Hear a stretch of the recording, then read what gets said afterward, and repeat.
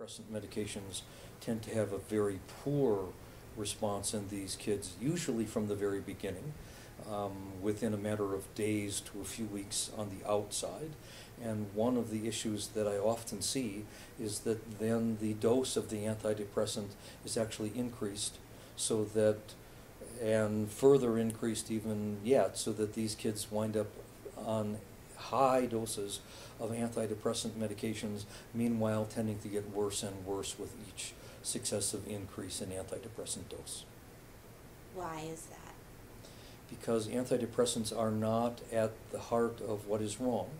These kids are not really depressed.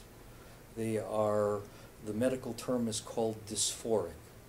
They tend to be negative, they tend to be pessimistic, they tend to have low self-esteem, they tend to have a very poor opinion of themselves and other people.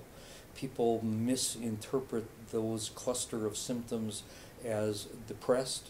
When we think of them as periodic dysphoria, they respond far better to mood stabilizing medications than to antidepressant medications. So their symptoms are not depression, their symptoms are the effects of trauma. Their symptoms are the effects of trauma and potential predispositions to substantial mental illness.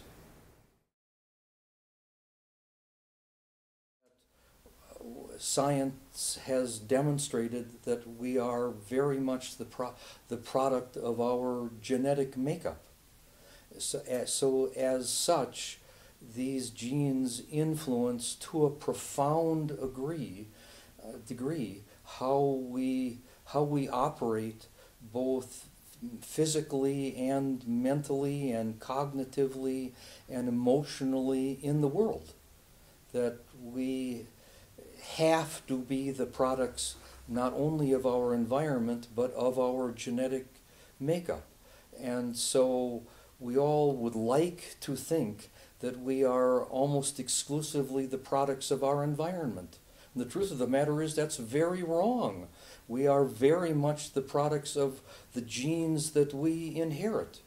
And if we are inheriting genes that have among them predispositions to profound mental illness, then those children inherit those predispositions, and because the profound mental illness that the parents have produces profound mental illness in their children, these symptoms develop early in life and they develop in a severe degree.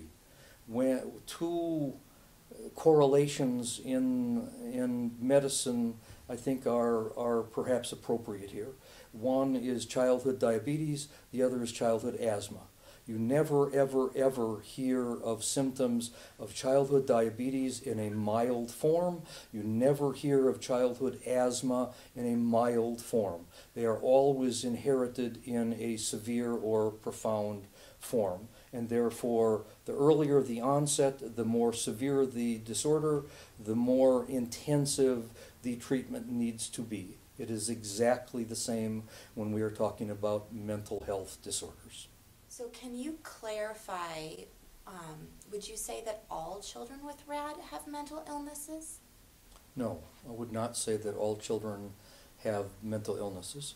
However, we certainly have to look at potential predispositions to mental illness, but what we're really looking at is the so-called comorbidity, the combination of multiple factors within these children, the potential predisposition in some ways to mental illness, but also the profound effects that trauma has had on their life, either abuse or neglect or the combination of both.